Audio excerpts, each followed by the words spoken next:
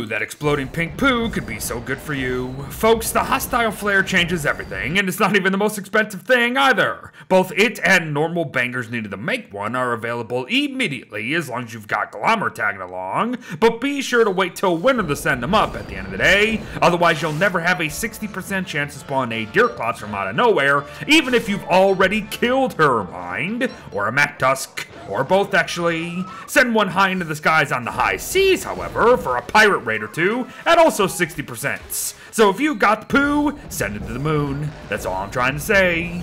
Bye-bye.